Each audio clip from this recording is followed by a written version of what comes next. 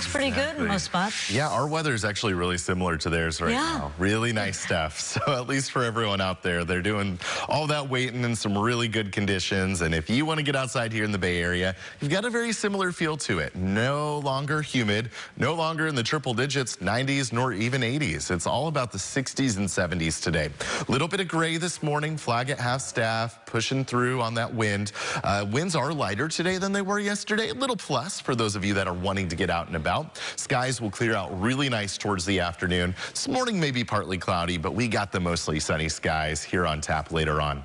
Low pressure to our north helping to drag in this cooler and drier air mass with us. We're going to sit with it for a few days, staying nice and dry through Saturday. Saturday night, we start to see this guy dropping in, though, and we will also be seeing along with that the first chance of rain that is moving in without any sort of tropical or monsoonal influence on into the Bay Area Sunday into early Monday. When I say rain, very light sprinkles possible. Anywhere from 1/100th to 1/10 of an inch of rainfall. Again, these are nothing more than some light sprinkles for most of us, but nice to be talking that. Again, that's Sunday into early Monday.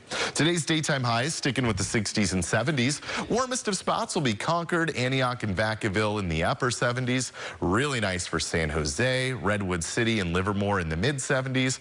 San Francisco, Oakland, and Hayward, you'll be in the low 70s today.